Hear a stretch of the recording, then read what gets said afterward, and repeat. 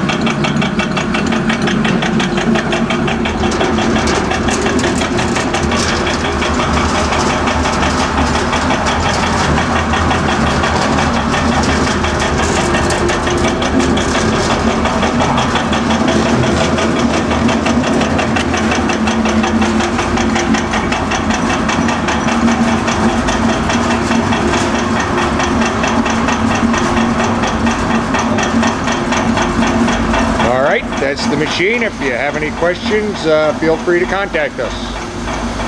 Thank you.